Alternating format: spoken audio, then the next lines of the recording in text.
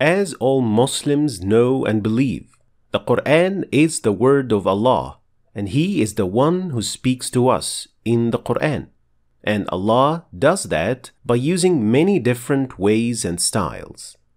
In some cases, He uses the first person in the Quran. فَأُولَئِكَ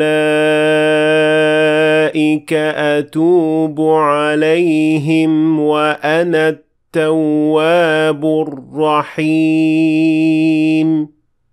But in other verses, Allah refers to Himself in the third person, like in these examples. الله الذي خلقكم ثم رزقكم ثم يميتكم ثم يحييكم. However, and because of such verses, which are quite common in the Quran, some claim that the Quran is not from Allah, because Allah is referred to as a third person in His book, and that if it were from Allah, then it would have been all narrated in the first person in its entirety. However, saying such thing only testifies to their lack of knowledge of how the Quran was revealed, and also lacking knowledge about Arabic language and the basics of balagha, or Arabic rhetoric. But why is that? Well, first of all, the Quran was revealed to the Prophet Muhammad, peace be upon him, and then he would tell it to his companions to write it down and memorize it. And in many revelations, the Prophet, peace be upon him, was told to report certain things about Allah in order to tell it to people and deliver the message, like in these examples. قُلْ إِنَّ اللَّهَ لَا يَأْمُرُ بِالْفَحْشَاءِ قُلْ هُوَ اللَّهُ أَحَدٌ اللَّهُ الصَّمَدُ. So in these examples, it is clear that Allah is addressing Prophet Muhammad, peace be upon him, to report certain things about Allah, and in many other occasions, it comes as an answer to what some disbelievers had asked, like in this example. وَيَسْأَلُونَكَ عَنِ الرُّوحِ قُلِ الرُّوحُ مِنْ أَمْرِ رَبِّي. So in such contexts, using the third person would make the most sense, since Prophet Muhammad, peace be upon him, is delivering the exact message that Allah has revealed to him. But then you might be thinking, there are other verses in the Quran in which Allah refers to Himself using the third person without having the same context. Like in this example. Allahu la ilaha illa huwa al-hayyul qayyum. And as we can see here, Allah is telling us about Himself in the third person, rather than using the first person by saying, La ilaha illa ana al-hayyul qayyum.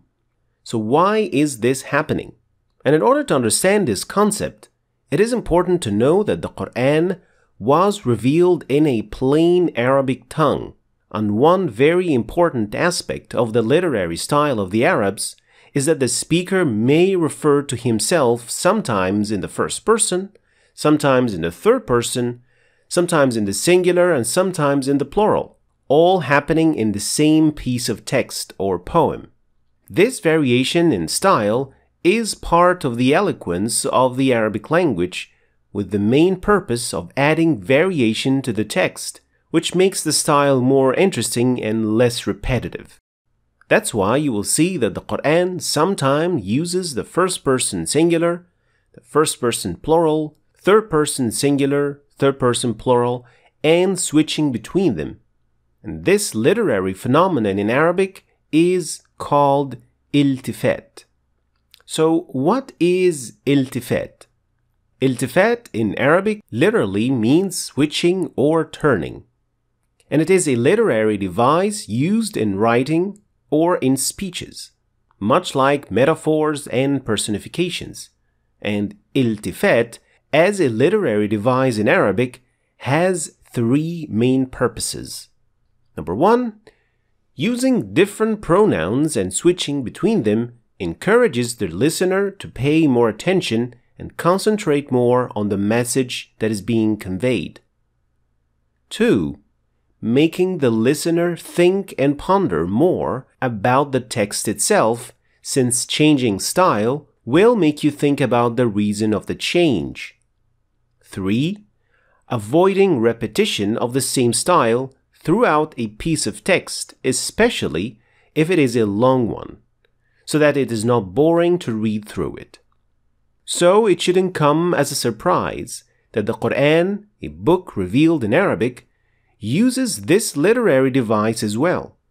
And there are many examples showing the use of almost every single variation of iltifat in the Quran. Like, for example, going from third person to second person in Surah Al-Fatiha. Alhamdulillahi Rabbil Alameen Ar-Rahmanir Rahim Maliki Yawmiddin Iyyaka na'budu wa iyyaka nasta'in. So here the surah starts with the third person form, and later it switches to the second person, which is addressing Allah directly. And as you may notice, the first part of the surah, which is given in third person, it is a part where we praise Allah, the Almighty. But as soon as we start another segment where we do dua or supplication, we start addressing Allah directly, because Allah is close to answer our dua. So iltifat here serves the purpose of differentiating between two types of ibadah or worship, praising Allah for one and doing dua as the second one. And in other examples, we also see iltifat going from the second person to the third person. حتى إذا كنتم في الفلك وجرين بهم. Here the ayah starts by addressing a type of people directly using the second person, and at the end of the ayah it uses the third person form. And we also see switching from first person to third person in Surah Al-Kawthar. إِنَّا أَعْطَيْنَاكَ الْكَوْثَرَ فَصَلِّ لِرَبِّكَ وَانْحَرْ. So the surah starts with the first person. We have granted you Al-Kawthar. And then it switches to third person. So pray to your Lord. And it didn't say فَصَلِّ لَنَا. So pray to us, to emphasize on the fact that the plural pronoun used in the first ayah refers to Allah, the One, and that prayer is only for Allah and not for any giver.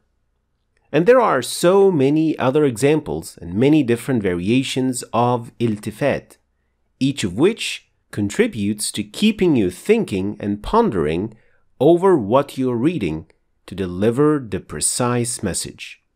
Interestingly enough, there is a similar concept in English which is called analogy, which uses a similar technique in English texts. So those who claim that using third person and switching between them is a mistake in the Quran actually lack knowledge of both Arabic and English. Finally, and from a logical point of view, the Quran was revealed among the most skilled Arabic poets and speakers at a time when Arabic literature was at its peak. If this book contained hundreds of mistakes, as many ignorant claim today, then how could any Arab in their right mind, seeing these mistakes, can still be convinced that this is the word of Allah and then follow the Prophet, peace be upon him? On the contrary, Arabs saw the perfection of the Quran and realized that it is beyond human ability to produce anything that rivals its perfect style and the wisdom of its message. Thanks for watching. I hope you've learned something new today. If you did, please like and share the video for other people to learn from it. And don't forget to subscribe to our channel if you want to see more videos like this. Thanks for watching, and I'll see you next time.